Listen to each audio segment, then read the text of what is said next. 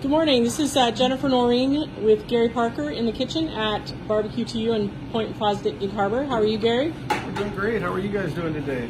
Good morning. Very good, thank you. I love your little holiday, extra there. Yeah. I don't know about elf, but I'm not going to call you Santa Claus because that seems to upset people. So I'll just say you look holiday-ish. Okay. So what are you doing there, Gary?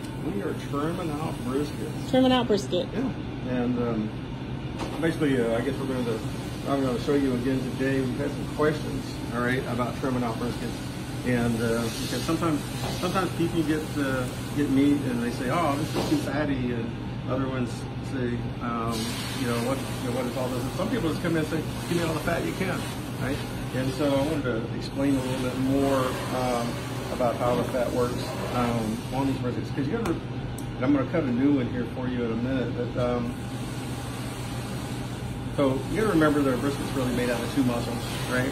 And there's a lot of really big, hard pieces of fat. If I take this one, for example, as I trim it out, we're trying. If you look right here, you can see how thick that is. You don't want to leave that, right? You don't want to leave that when you go into a cook. Is that gristle considered kind of a gristle, or it's just a gristle? Yeah, bad fat? It's really hard. Yeah. Right. As opposed to this, you can. It's nice, soft, it's pillowy, right? So this is going to melt. This is going to go down into the meat well, right? It's going to create that buttery flavor. This stuff up here is not going to do anything. It's just going to be ugly. And if you come in and you buy it, you're going to be mad at me, right? So you got to watch. You got to watch when you buy brisket. And guys that trim out brisket, they know this. And so we try to thin this stuff out. We can't take it all off, but that would be bad too, right? But we're going to come right in here and we're just going to trim this thing out, right? So it's normal if I order fatty brisket, or even brisket just in general, I'm going to see a little fat on the meat because that's how it's cooked to keep it moist, that's right? That's right. Yeah. That provides flavor. But it's got to be the right kind of fat, and it can't be too much. Right. Right. And that's why you have to sit here and trim these out. And a lot of times when I see pictures out on the web and various other places, it appalls me sometimes because they'll take these big beautiful slices out of the middle of the these big honking pieces of fat, right? And then that's just not good, right? Because you didn't buy the meat to eat all that fat, right? You bought the meat for the flavor, and you want the meat part of it, right? So yeah, that's why we sit here and trim these guys out like we do. So you get what's called the gristle bad fat off there, and then you do something though with some of this leftover meat. So what's that? Absolutely. So little pieces like these right here. We're just going to take these little chunks off, and I make a really lean hamburger, right? So I take all this little fat off, and then later on, either one of the guys or something like that will take it and they'll grind it up. We make hamburger, and we take that over to the homeless mission. So we do about 100 to 160 pounds a time when we go over there, and they make good use out of it, right? Because they can make hamburgers sometimes, but most of the times they make things that will go a lot further, like casseroles and things like that to feed the homeless.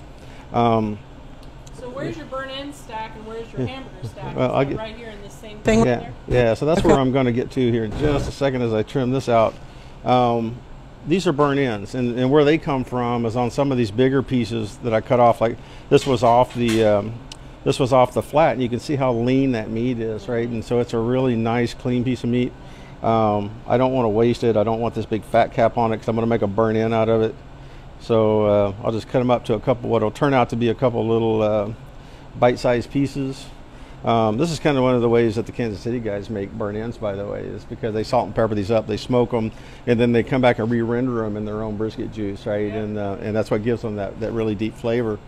Right, so we'll end up making those for the store and selling those over the weekend. Another place is like this thing off the point. This is this big fin that we took off. You can see it's got that really nasty hard fat, and I trim mine a little bit more than most because that's the way it was on the brisket, and it's because my shelf in the pit is only about this big, so I don't like them bumping up against the top of the deal. So I cut them. If I was doing my trailer pit, I'd probably leave a little bit more of this on. But with your oven you have here at Barbecue to You, which looks very large on the outside, you only have certain shelf level. Right. So you trim it out. So you trim it out a little bit. So so it works better. But yeah, so we'll just take this nice. I mean, it's a beautiful piece of render or yeah, really marbly meat. Right? Wow, yeah. And we'll just, we're just going to take this this ugly fat tap off of it. And again, when I'm making burnt ends, I don't really need a lot of fat because I'm going to render it off in its own juices, right? Do most people who don't do barbecue even in the backyard know about creating burnt ends? Some do. Some some of the more practiced folks, I think, know this. Others that are just getting started, they probably don't realize that you can do different things with brisket meat as you trim it out, right? But yeah, that's how we make. So those burnt ends, we'll get them on the pit later today, and they'll have them for later tonight or tomorrow, right? And you can buy regular brisket, fatty or lean. Fatty or lean. That's what we want you to do. Russian roulette brisket. And that's one of the it's one of the things, especially to help the guys out, like on our, because we're doing a lot of online ordering. I hadn't said this in previous videos, but it just came to mind. We do a lot of online ordering with COVID, right? And on the Chow Now systems, when you're putting your order in, there is an area for notes. You can tell us certain things, right? If you're really adamant about whether you want lean or whether you want fatty, you should note that in that note column. Say, look, I'm looking for more fatty brisket than lean brisket, right? That'll really help my servers, right? Because when the orders come in and you just say 2 pounds of brisket, right? It's not real clear what you're looking for, right? And they have to make a choice, and so usually they'll just pick whatever they have in the counter next, right? And they'll chop it up, and that's what you'll get. And then some folks don't get what they want, right? They really wanted the lean side or the fat side, and so they'll call us up and say, hey, you didn't do it right, right?